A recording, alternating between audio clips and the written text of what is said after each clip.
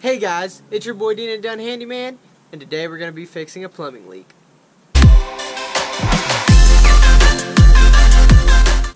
As you can see, I got the new hats,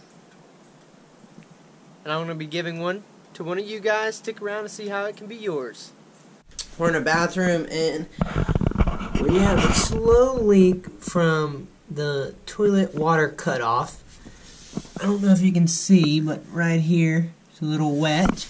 Slow, not really going to damage anything.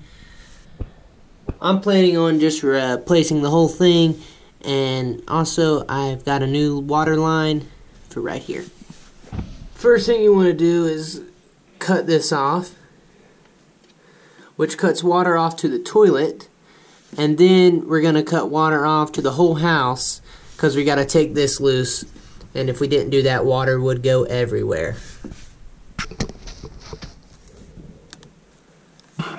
Water is off. Once you've cut the water off, you want to let all or most of the water drain out of the pipe, so no more's coming out. Now there's still going to be a little bit of water in here when I unscrew it, but not much, and I have a little towel for that. So I'm actually going to disconnect this first. Stick your adjustable wrench on there, hold this with your hand, and then get it started, and you should be able to unscrew the rest by hand. And you'll get a little bit of drippage coming out, but not too much. Now that I've gotten that line off, I will unscrew this from this.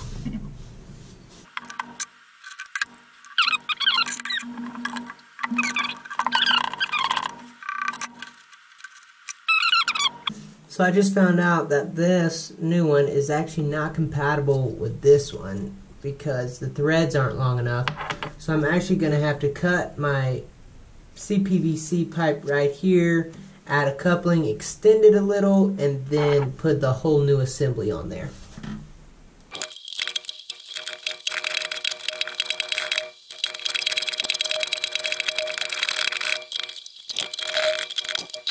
Help a brother out next time and leave me a little bit more excess pipe.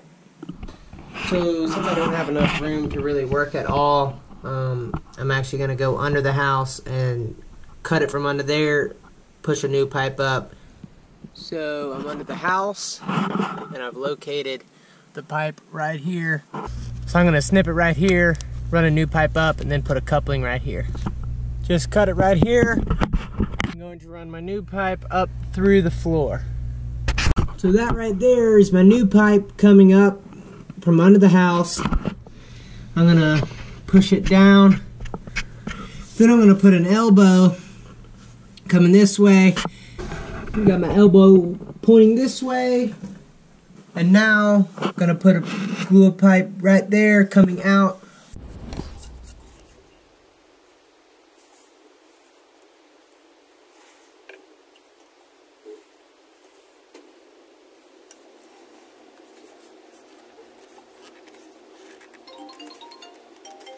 And since I was complaining earlier about not having enough slack, I'm going to cut it about right here and then attach my piece on. So if I ever have to do this again, it won't be that hard. This is the little piece that came with the shutoff assembly. You actually have to put this on first. Don't glue this on before you put that on. I almost made that mistake just now. And then this will slide up, and then we'll be able to screw our shutoff valve to that.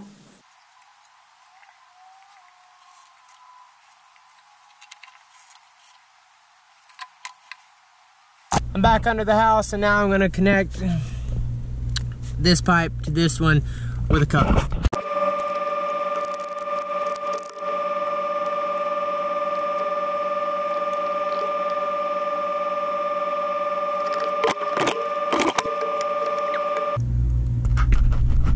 And for this particular glue, you're actually supposed to wait 15 minutes for good handling strength and then 2-hour cure time.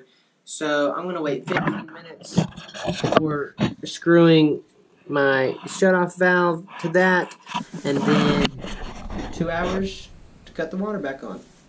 So I waited a little longer than 15 minutes. It's on there, just not ready for water pressure. So I'm gonna go ahead and screw this on.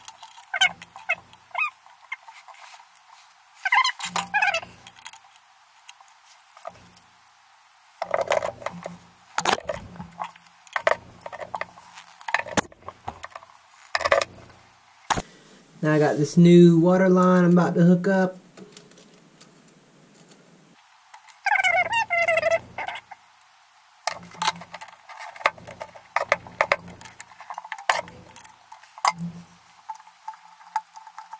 And a nice little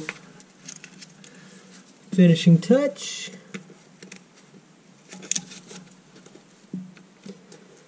To hide and cover up the hole. That's the final product. This job was a little harder than I thought it was going to be. I thought I was going to be able to just unscrew the old shutoff valve, screw the new one back on. However, I had to go under the house, cut the pipe, run new pipe, glue it all together to make that new shutoff work, which is fine. And it was also good that I had everything on the truck that I needed. So I didn't have to make an extra trip to Lowe's like in my last video. I'm going to go ahead and wrap that video up there because all I have to do is wait to cut the water on and then I'll be done. About the hat giveaway, all you have to do is comment. I'll pick a random winner from the comments. Make sure to like, I already know you're going to comment, and subscribe. Have a good one.